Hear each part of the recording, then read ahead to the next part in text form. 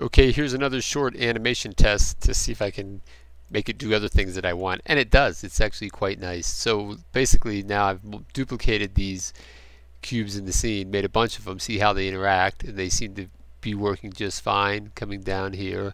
And now notice also what's happening is that now I'm controlling the particles, whereas there's that cube. But now notice the direction of the particles here. Maybe I'll move it around so you can see it sideways like this.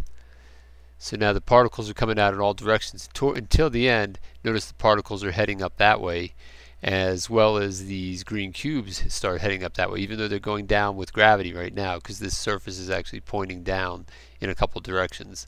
But now they start taking off like that. And I'm back in Blender render mode, so I can have my shadows, well, my shadows there were showing up in real time.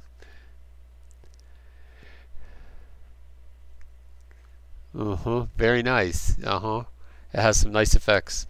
So I'll be doing a lot of cool things. Of course, I know the things that I'm looking for because I've worked with other bullet physics extensively before in the past, so it's pretty easy for me to set these things up.